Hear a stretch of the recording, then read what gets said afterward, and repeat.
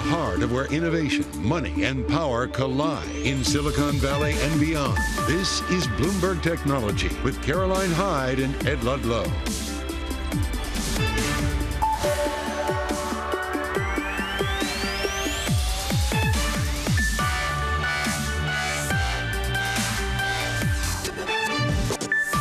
I'm Caroline Hyde at Bloomberg's World Headquarters in New York. And I'm Ed Ludlow in San Francisco. This is Bloomberg Technology. Coming up, full earnings coverage ahead of shares of Spotify and Palantir. They surge on strong results. Details to come. Plus, strategists from Citibank warn positioning in technology stocks is so bullish that any sell-off in the sector could spark a market rout. We'll break down the report. And Adam Newman and other investors, they're exploring an offer to buy WeWork out of bankruptcy. We'll bring you the latest reporting on the matter. But first, let's check in on these markets because it's a macro story. It's after the sell-off, significant sell-off in the bond market. We see just a little bit of calmness as we anticipate, of course, a lot of Fed speak to come. We're off by about 0.1% on the Nasdaq more broadly. 10-year yield down 5 basis points after having risen fast in the last 2 trading days. But I look at what's happening in China. This really is the story of a global nature today, Ed. We see, of course, the talk that Xi Jinping at the very top hierarchy chain of China is starting to debate what to do about the rout, the sell-off that continues to afflict some of the Chinese stocks. And therefore, some of the internet names do well today. Trading of Chinese stocks up some 5% when you're looking at the Nasdaq Golden Dragon today. We're up 5.4%. Moving on, let's have a look at what's happening in the world of crypto. We're up more than 2%. In fact, sort of outperforming the rest of the tech names at the day. We're currently trading at 43,000. What have you got on the micro?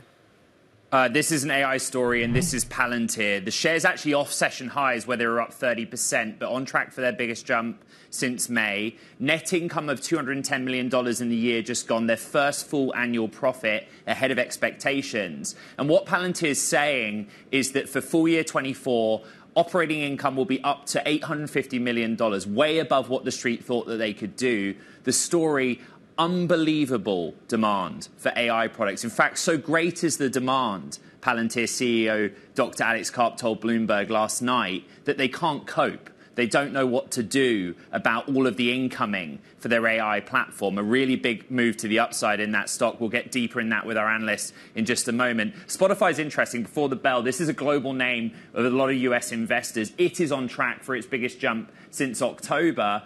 236 million subscribers, a 1 million beat against what the street was expecting. But I kind of reflect on the last few weeks of shows, Caro, and we've been talking a lot about the difficulty in the streaming landscape, all the changes that are happening. They're still seeing growth, and the street's cheering it. Let's get more on the details with Bloomberg's Lucas Shaw, who leads our screen time vertical. And is this just about the subscriber beat, the premium subscriber beat? I think it's that they beat on everything. You know, oftentimes when Spotify has earnings, they've delivered consistent user growth really for years. But there's always something, it feels like, that investors can nitpick. The margins are a little off, the revenue's a little off, the forecast is a little off. This time they really beat across the board. You know, they're growing faster than they've ever grown, which is pretty impressive for a 15, 16-year-old company. They're doing it with free users, they're doing it with paid users, and the margins are starting to get a little bit better. You know, it's still an unprofitable company, not great. But between raising prices, cutting costs, and cutting back on some of the expenditures, it's looking like a better business to most investors. And those expenditures were people, Lucas, an awful lot of people that went more broadly. Where then do we think that the area of focus is at the moment for Spotify? Because they pull back on podcasting, but then more than 200 million's going for Joe Rogan to remain. How are you seeing the company continuing to innovate?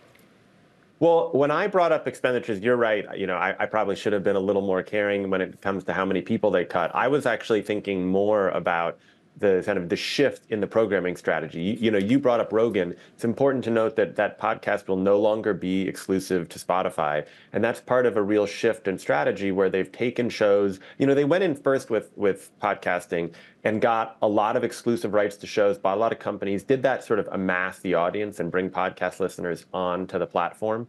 Now that they have people there, they're more than happy to take those shows wide. And so Alex Cooper's show, Call Her Daddy, and Joe Rogan, they can be anywhere. Spotify just wants the ability to sell ads, distribute the shows, and then to your point about, you know, kind of what is next and big, they're making a big push into audiobooks. Well, that's what caught my eye. It's a bright spot for the company, and they kind of trialed the giveaway, right? So in some markets, they would say, have a few audiobooks on us. And now they're kind of solidifying that strategy. But it's also like a cultural moment. Like, audiobooks are in now. This is great for Spotify.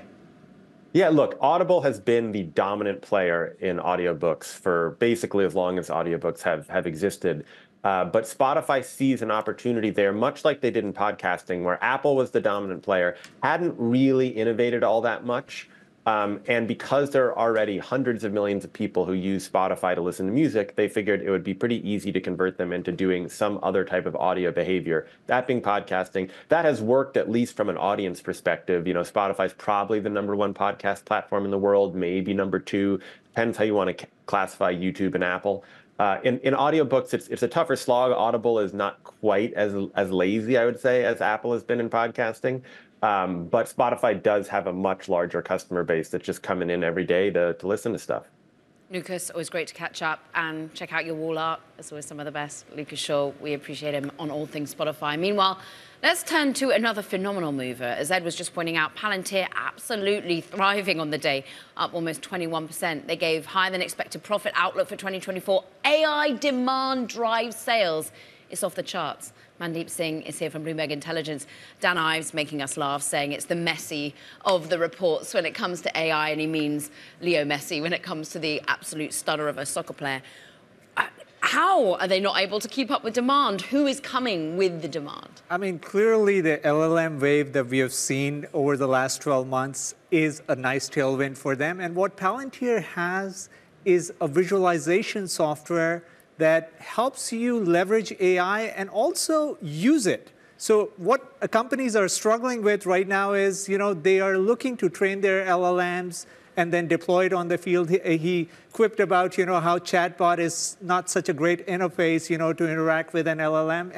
And they do have, visualization software that is being used for defense purposes, healthcare customers. So I think from a vertical AI strategy, they do have something unique. And think of it as a co-pilot. Everyone right now is trying to deploy a co-pilot. I think Palantir's solution will resonate for certain verticals, and that's what they called out yesterday with the US commercial customers, because traditionally they have been heavy on the government side, but actually they are now adding new customers on the commercial side, which is what I think the market is excited about.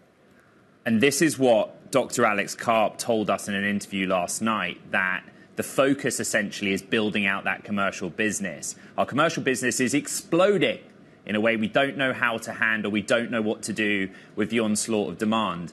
But Mandeep and Caro, I'm just humor me on this one. I'm just going to go back a few years, pre-IPO, where Palantir didn't care about salespeople. They weren't really worried about onboarding customers, any of that stuff. In fact, they ridiculed the idea of salespeople. They just wanted to do their own thing. Now, Dr. Karp's basically saying, we need some sales reps and some sales engineers, and we need to be able to give this to customers. Are you convinced, Mandeep, they can actually do that, make a business of it? Yeah, look, they have a very different selling motion. So compare them to hyperscalers, what Microsoft is doing with OpenAI, really setting infrastructure, and then OpenAI providing the LLM and making it easy to train your own model. Palantir's solution is more out of the box. If you have geospatial data, you can use their platform, and it offers something unique. But I don't think it applies to all sorts of enterprises. And that's where, having a sales force could help. But we also know the customer acquisition costs go up when you have a direct sales force model. So to me, the competitive dynamics are between, the likes of Palantir and Snowflake or Databricks that also compete in the same space, but they leverage the public cloud more than Palantir does, which is more on-prem. So it's really about enterprises doing on-prem versus leveraging the public cloud here. What's interesting is he's pulling employees out of Europe at the moment. Germany, France, he just thinks that at the moment, the demand isn't there. He thinks Europe's sort of not taking part in this AI wave. Are you seeing that, regionally speaking? Well, so I think it makes intuitive sense because Europe is probably behind when it comes to leveraging LLMs or customizing LLMs. So from that perspective, even though there are startups like Mistral over there, you don't see companies being at the cutting edge of deploying these LLMs. So one could argue that right now the market is not ripe for deploying. They just don't want to use a US company. That's also, I mean, Palantir is controversial. We know that, and the fact that they've been so vocal about everything they do with regards to the Middle East conflict, and that has actually helped their international business. But not every commercial company wants to engage with a company like Palantir that clearly has very vocal views, and that could go against you sometimes when you're trying to sell software. Mandeep Singh of Bloomberg Intelligence, great to have your analysis on what is a big move higher on earnings. Now, coming up on Bloomberg Technology, we're going to keep the earnings conversation going, but get the macro take on the markets with Nancy Tengler of Laffer Tengler Investments. Carrie, what are you looking at? Let's have a quick check on earnings we're still bracing for. Look, we knew that the job cuts are coming at Snap. What does that portend for their overall earnings? How are we seeing advertisers still adopt Snapchat as an alternative? We're up 2.6%, but remember, recovering from the sell-off yesterday. MicroStrategy as well. We'll get an insight into crypto and, of course, how much Bitcoin this particular company holds. Up 3% ahead of earnings as well. There's a Bloomberg Technology.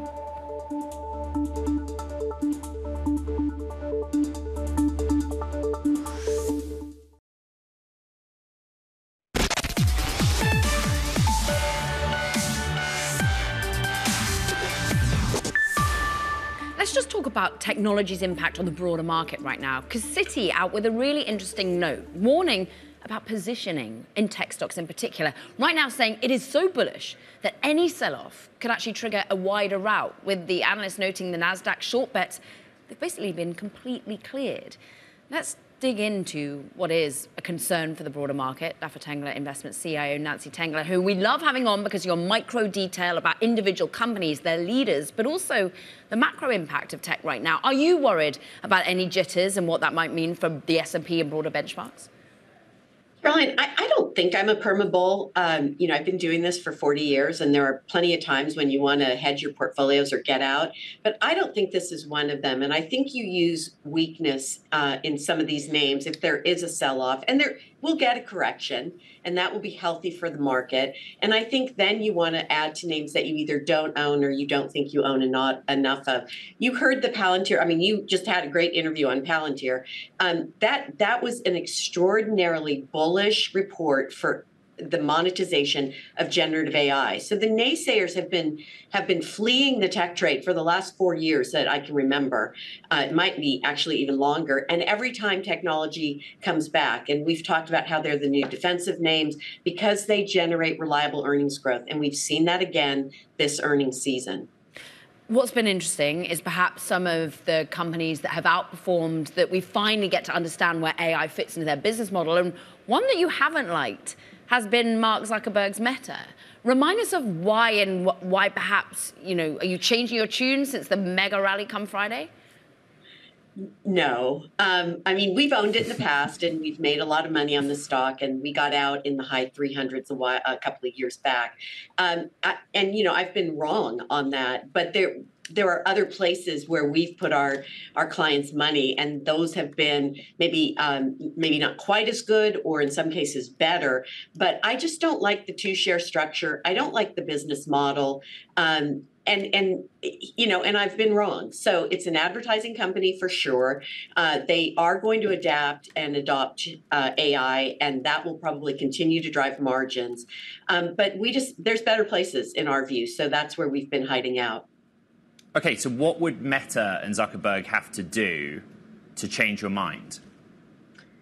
Well, I think for now we've missed it, Ed. And so I love the dividend. And whether or not it was self-serving, I think he keeps about $700 million a year from the dividend. I love the notion of it. And I think Google should be paying attention. Amazon, which is a free cash flow horse or tank, however you want to characterize it. But in terms of Meta, I think we've missed it. So it would have to come down from a valuation standpoint, and we would need to see continued monetization across their platforms. But, listen, he's done a great job, and there's no disputing it. Nancy, there are a few things as romantic and poetic as the Bloomberg Markets Wrap headline, which reads, "Wall Street on hold as traders await more Fed speak." The inspiration and energy in the market.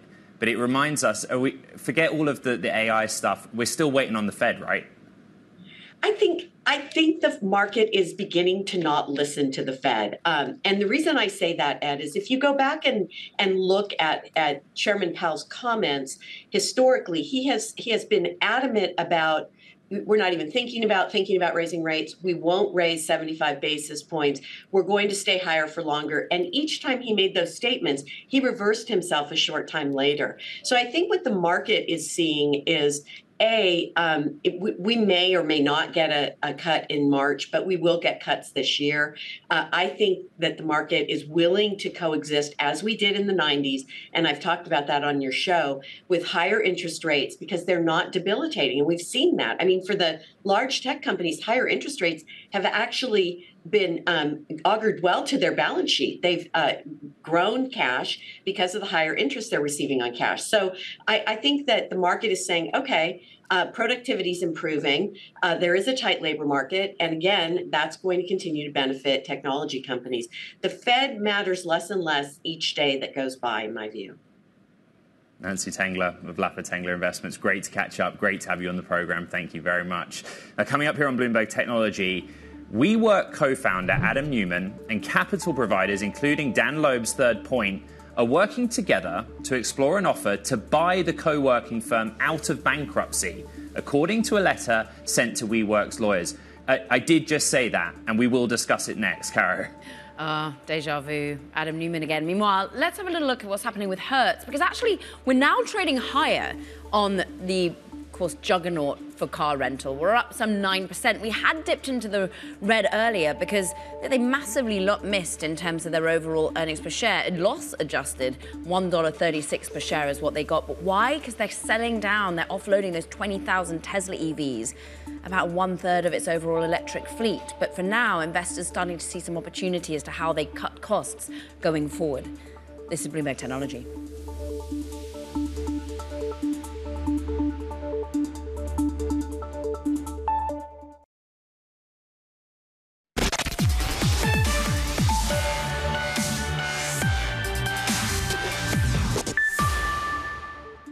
Okay, time for Talking Tech. And first up, potential investors in Elon Musk's artificial intelligence startup xAI are focusing in on two key selling points: access to Musk's array of companies, also known as the Muskonomy, and the early success of a titan in the space, OpenAI. A slide deck that circulated among potential xAI investors in December and January prominently features both Musk's track record and OpenAI, including a slide showcasing, quote, the key attributes that drove OpenAI's success. More coming. Plus, the newly released Apple Vision Pro headset is presenting some customer service snags for users. If a Vision Pro owner forgets their passcode, the only way to get the device working again is by bringing it to an Apple store or mailing it to Apple Care customer support. Apple would then erase and reset it.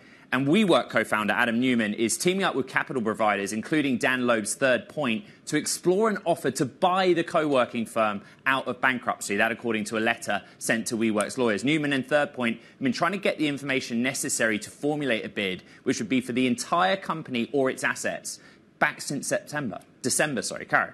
And we are going to dig into this more because it's not the first time that Adam Newman's wanted to ride to the rescue on this. Mark Millian joins us now for more on the story. And actually, like late 2022, he was trying to make bids to basically resuscitate this company he was so associated with. Yes, so apparently there's been a lot happening behind the scenes that hasn't been too deeply reported on, but Neumann just can't let go of this old company that he started. So it's like we're maybe going to get We Crash Season 2, Adam Neumann coming back. It'll be fun. So yeah, as you mentioned, he apparently made a bid in 2022, according to his letter. He most recently offered another sort of bankruptcy financing offer, and now he's teaming up with other financiers to make a big bid, maybe to buy the whole company. He hasn't been too specific, but he says he's frustrated because the company's not taking him seriously, not giving him the information that he wants. Mark Millian sharing his idea of fun with the millions of viewers. What is WeWork? What it is now, and what they, if they save it, hope to make it into? WeWork is in bankruptcy. It's deep in debt. They can't pay their bills. They're renegotiating with their landlords. WeWork is in deep, deep trouble. And for a lot of people, WeWork is Adam Neumann, which is why in some ways this does make sense. I mean, he deserves much of the credit for driving the company into the ground, which is why he was kind of pushed to step down in 2019. But the last few years, it's been a tough economy for a real estate business, for a commercial real estate business in particular. So I don't know that Adam Neumann would have been able to lead WeWork out of the crisis that it went through in the pandemic. But what is WeWork without Adam Neumann? Can most people even name the last couple CEOs of the company? And so maybe this does make sense. Maybe this is WeWork's last shot, and maybe they should take him seriously. At least that's what he's arguing to the company. All right, Bloomberg's Mark Millian on the what next for WeWork. We'll keep tracking it. Another top story, NVIDIA and Cisco are teaming up to help companies build in-house AI computing in an attempt to push the tech beyond the big data center providers. Cisco is going to offer NVIDIA-based equipment popular for developing AI models along with its own networking gear. And herein lies the story. Forget H100. There are other things, Ethernet cables, other server design components that go into all of this. And Cisco's been saying for a little while, we will get some of this. Yeah, no, that's absolutely true. What Cisco is really offering here more than anything else for NVIDIA is a sales force. NVIDIA doesn't have a channel into this world of companies, of corporate data centers, of all of these small to medium all the way up to large companies that, want to perhaps get in on the AI game, want to perhaps put their own hardware in place, but just have no real way of doing that. And that's what Cisco can offer for NVIDIA here, or at least that's the plan. The NVIDIA processors go into the M7, but if you look at where NVIDIA sells to, the cloud providers, it's kind of shifting some spend, basically. Well, they're trying to, right? I mean, not a done deal, yeah. Tremendous success with the cloud providers, and that's absolutely wonderful. It's driven their sales to unprecedented levels, and it's great, but it's already 40% of their revenue. There's a risk there. I mean, what are Microsoft, what are Amazon, what are Google doing? They're making their own chips. Clearly, they know the importance of these things and want to do it themselves. They don't want to be beholden. All right, Bloomberg's Ian King. Thank you. Kara, what you got? Well, we're going to be talking so much more about AI, but its implications on elections. We're talking about the concerns of new technology raising around, well, the legitimacy of information we consume. How do we solve it as well? Recorded Future CEO Christopher Ullberg joining next. Meanwhile, there were other earnings that we had to keep an eye on, and much of them to do with chips. Not looking as pretty over in Germany. Infineon, key chip maker, once again seeing worries about industrial auto demand. We're off by 2.5%. NXP up a percentage point after its own earnings. So all eyes on those semis today. This is Bloomberg Technology.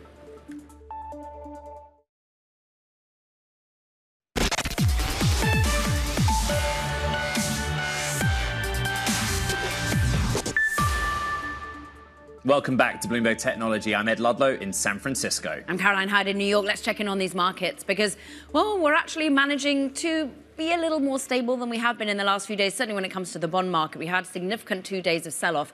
We're now seeing maybe a little bit of respite ahead of the Fed, ahead of Fed speak at least. We're up down 0.3% on the NASDAQ 100, so big tech being weighed down a little bit by perhaps some of those semiconductor names we were just talking about. But what's interesting was what's happening in China and the Chinese-related technology names, those that are traded on this ETF, Crane shares, the KWEB, actually soaring today, more than 6%. There is talk, certainly broken by Bloomberg reporting, that Xi Jinping himself is looking into really how they can start to support this overall market. We're looking also what's happening in Bitcoin. We're up a little bit, 2%. We're still managing to trade above that $43,000 level. Moving on, individual movers. Now we have a look at some of the ongoing narrative around the need to cut costs, but also the earnings that come thick and fast. Palantir absolutely soaring on the day. They cannot handle the amount of enterprise inbound that they're getting for their offerings, and we're currently up 24%. What's notable, though, is DocuSign on the downside. Once again, another company making layoffs, 6% of the workforce. We're also seeing what's happening with Microchip. Get this, executives saying they will take a 20% pay cut. That was announced after the bell yesterday, but clearly all these companies trying to be more efficient. Ed, what have you got in the world of AI, though? Well, the election, with Nevada holding its state-run Democratic and Republican primaries today, the U.S. election is on everyone's mind, including Meta's. The tech giant will begin labeling more posts that were created using AI tools as part of a broader effort to prevent misinformation and deception from spreading on the platforms Facebook, Instagram, and Threads during what is a critical election year. Let's bring in Bloomberg's Kurt Wagner. And Kurt, this morning you did an interview with Nick Clegg at Meta. And I guess the question around Meta is always whether that one definitive policy or point of technology is going to fix all of this, which we know the issue is the spread of misinformation. Yeah, and I think the easy answer is that no, right? There's never going to be a single solution to a problem, especially when it's complicated as AI-generated content. And while Meta is trying to, push forward into digital watermarking and metadata, right? So if you create an AI-generated photo or video using Meta's tools, or even some others in the industry, Google, OpenAI, others like that, there's going to be these sort of invisible markers on that content that then Meta can use to sort of label it. But, bad actors aren't going to follow those rules, right? They're going to figure out ways to try and get around these watermarks, to try and get around this metadata, because they're out to cause chaos. And so I think Nick Clegg, to his credit, acknowledged that this is not a one-size-fits-all solution, but it is better than nothing for them. And of course, Nick Clegg, so integral to these sorts of conversations, having had his own role in politics in the UK for so long before coming on to Meta. I'm interested in what he had to say, particularly around the recent audio doctoring of Biden ahead of the primaries. That seems to have been a real catalyst for worrying about AI around elections. He seemed almost relatively optimistic, right? Yeah, I was surprised. One of the questions I was most eager to ask him was, how big of a deal is this going to be for the 2024 U.S. election, right? We're all sort of bracing for this inevitable moment where one of the candidates has a deep fake of them that goes viral online and it harms their campaign. And Clegg was not nearly as concerned as I thought he would be. And most of that is because he's like, everyone is already looking for this stuff, right? The minute that this happens, the minute that, Joe Biden is seen in a deepfake, his campaign is going to raise the alarm. They're going to call Meta. They're going to call the press. And so his sort of feeling was like, there's so many people paying attention right now compared to years past that he doesn't actually anticipate this is going to be as big of an issue as I think a lot of other people worry about. How refreshing, some optimism. Kurt Wagner, we thank you so much coming to us from Denver. Meanwhile, let's talk more about potential threats and indeed some of the benefits, the way in which AI technologies might be a solve and play a role across the year of global election cycles. Christopher Ehlberg's with us. He's CEO of threat intelligence cloud platform Recorded Future. Christopher, your expertise here, let's just dwell on what we were hearing from Kurt. The fact that there's some optimism that everyone's focused on it. So we won't be able to have this sort of level of misinformation and deepfakes that we're worried about. Do you agree? Yeah, no, first of all, I love optimism, just to be clear, so that's good. And second, the amazing thing is that we're actually are sort of able to collect all this data. We can organize it, we can analyze it, and we can sort of look for what's anomalous, the stuff that does stand out. And I think it's fair to say that the sort of the big things, if somebody does that deep fake, whether it's Joe Biden or Trump, and, we're going to be able to find that. You may not even need an algorithm. I think it's the real point. I actually worry more about the subtle stuff when somebody in a sub-district in Ohio somewhere, that is the place which is actually going to make the difference whether an election goes left or right, where somebody may not even have to introduce fake stuff, but they just need to manipulate the actual news stream of actual events happening. There's much more subtle manipulation that I think we need to watch for. And these big deep fakes, that will be sorted. I don't worry too much about that. So let's hypothesize. It seems to be pretty good, Teflon-wise anyway. So I mean, Christopher, hypothesize, there's a manipulated photo of the local polling station where you might go and cast your vote. These sorts of more intricate, smaller scale issues that really impact certain moves within certain states and geographies, then how do we as a nation give the average consumer confidence that they're not being manipulated? So I think that's going to take a long time. This is not going to happen overnight. The good news is that, we heard Paul Nakasone from NSA, who just stepped down from NSA, say the other day that, look, the sort of his view was that our election as we come into 2024 is going to be the safest on record. So that's good to hear. Now, it's an interesting year. The U.S. has a big election. There's you can count 20, you can actually count 40 major elections in the world around, sort of here, in the full year. UK, Singapore, or Indonesia, India, wherever you want to go, there's big elections. So I don't think we're going to get confidence on this in the short order. There's ways we can deal with these problems, but the cat is out of the bag. And I think it's going to take some time before we can get back to a place of confidence. It's not going to happen overnight. The challenge here is the same as we see in the cybersecurity context, that there is access to artificial intelligence technology for defense, and the threat actors have access to the same artificial intelligence technology. In the context of this election, how do you feel about who has the balance of competence of how to use it, the threat actors or companies like yours who aim to help fight back and prevent things spreading like AI-generated content? So first of all, the good news is the United States have the best AI technology in the world. I think we've actually done work in our own analysis here at Recorded Future where we've gotten our hands on the sort of tip-top best Russian and Chinese AI and using whatever methods, we'll leave it at that, to get our hands on it and playing with it and, doing all kinds of interesting stuff with it. It's not as good as what we have here. So the good news is the US is ahead, and it's important that we keep being ahead. And I think there are incredible ways that we can apply this sort of intelligence to be able to discern malicious information, among other things. So there's great ways we can help with that. And to your point, it's no different with sort of general cybersecurity, general intelligence, and what we're talking about here in disinformation. But we're going to have to keep investing. We're going to have to be aggressive. We have to be careful so that we don't put big regulatory stamps or stops in the way of staying ahead. Again, the U.S. has a head of Europe because of regulatory sort of being a little bit more permissive over here. So we have a lot of good news for us, but we've got to keep that.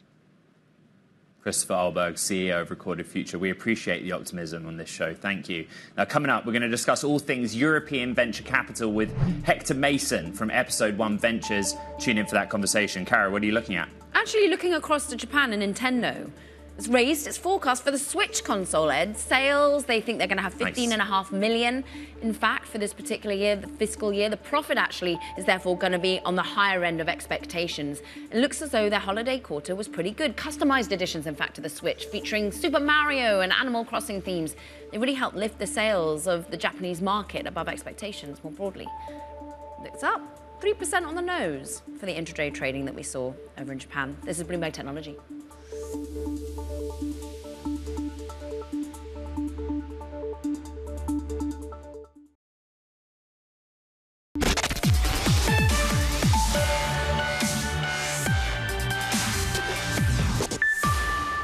Let's take a look at the latest in the venture capital world over in Europe. Episode 1 Ventures, one of Europe's leading early-stage funds, is launching a £76 million fund, their third, to invest in B2B software.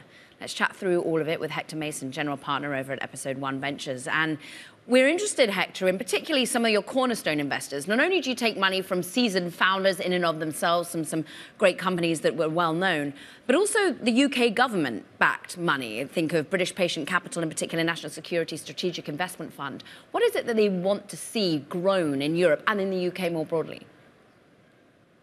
Yeah, absolutely. Thanks for having me on. So we have been around for a while, and we've built a really loyal following in our investor base. And so for a fund like ours, we're a B2B software fund investing at pre-seed and seed stage companies, largely based over here in the UK, with checks of between £300,000 and about £3 million.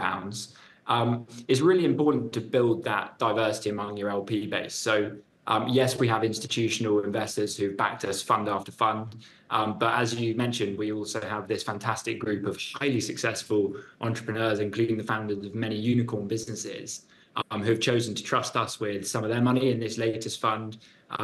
They come in alongside those larger investors who are investing in us really to ensure that the UK continues to deliver outstanding technology on a global stage. Hector, how would you summarize then the kind of early stage environment right now in the UK? Particularly interesting that you are talking pre-seed, right?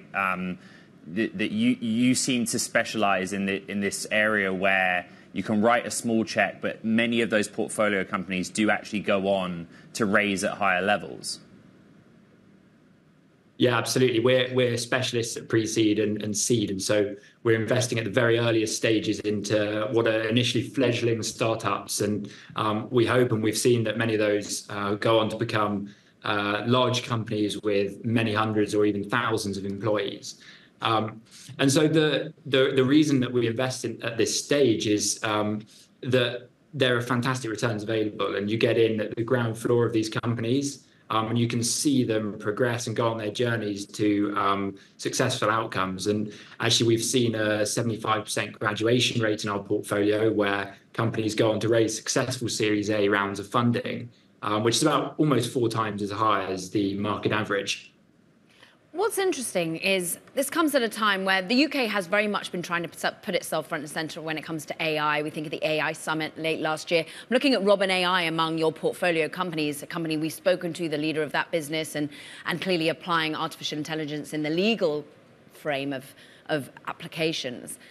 There is some interesting views out there in the UK at the moment that there should be more of an impetus to regulate, and the UK government isn't getting ahead of this. What have you made of the UK government saying, look, we're just waiting and we're watching and we're talking to civil society and entrepreneurship in the country more broadly? Yeah, look, it's a great question. And there's a lot happening in that space around AI regulation. And we actually have a couple of AI PhDs on our team here at Episode 1. And so we have a natural interest in the space. And it's really important that people are developing these technologies with an eye on being responsible. And so we love companies like Robin AI, and we have many other AI companies in the portfolio who are able to build real defensibility around their businesses. And whether that's through proprietary data that other people would find it very hard to access, so that they can train models that are highly effective and can outcompete other players in the market, or actually just more generally companies using AI as part of their existing SaaS tool to make their products better for their customers. We also really like companies that are using AI to help enterprise adoption and speed up that process. But you're absolutely right. A lot of focus needs to be placed on how we can do this responsibly. And we're pleased to see that the portfolio is taking responsibility there and being cautious around rolling out the technologies. Hector Mason, General Partner, Episode 1 Ventures. Great to have some of your time from the UK. We don't often talk about that UK market just in isolation. Really interesting conversation. Now, coming up here on the show, we're going to talk about using AI to tackle the secondary market for retail returns. Have you ever sent something back and just thought, what happens to it? That conversation coming up next with billionaire John Paul DeJoria. Tune in. This is Bloomberg Technology.